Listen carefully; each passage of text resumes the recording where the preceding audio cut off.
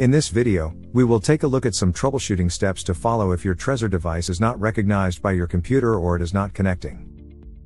Before you enter the PIN code, you will see the message "Connect your Trezor" and it might look like your device is not recognized. The connection will only be established after you enter the PIN code. Try using different USB cables and ports. Make sure the cable you are using transmits data. Changing the cable resolves the connectivity issues most of the time. Try to disconnect any USB hubs too, as they may cause further connectivity problems. Check if the device is recognized in the device manager on your computer. If you are using macOS, check the system report. Go to the Apple menu, click About this Mac, and then System Report.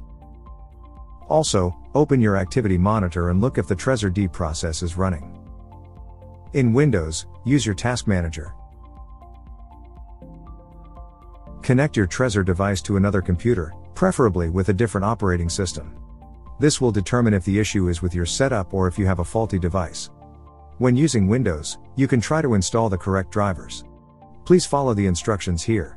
After installation, please restart your browser and computer as well. When you are using the Trezor Suite desktop app, try to reset the app in the settings. If the device still is not recognized in the desktop application, please try to uninstall the whole Trezor Suite application and see if there is still a folder called Trezor in the app data. If it is still there, please delete it and install the Trezor Suite application again. When using the web version of Trezor Suite, it is important to follow a few rules. Always use a supported web browser. These are only Chrome and Firefox.